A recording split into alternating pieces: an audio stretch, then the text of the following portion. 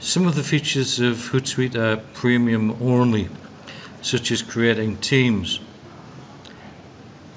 Now, if we wanted to create an organization, we can go ahead and do that without going premium, and there we have our organization. But if we wanted to start adding members, you can see we need to upgrade to do that, and that's $6.99 a month, which is not bad. But there's an interesting quirk going on here. Up here in the top right hand side we have the conversations button, which I think is not dissimilar to teamwork. So if we click on the little cog icon down here to invite colleagues, we can import from our Google account or whatever, or we can just add directly in here. So I'm going to invite a member of the team now.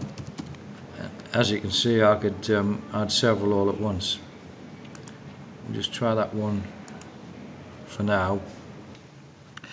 And now I've added another member, actually me, over on another computer, and you can see a message has come into the team from me.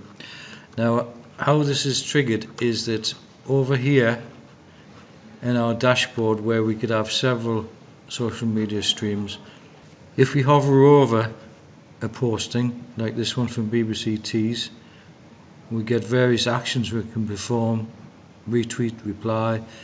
This little down arrow gives us some more, and we can send the conversation. If we had more than one team, we would have the choice of which team to send to here. As we have only one, we can send it across, and now you see it's appeared in the message stream, and we can add a message to that and then post it.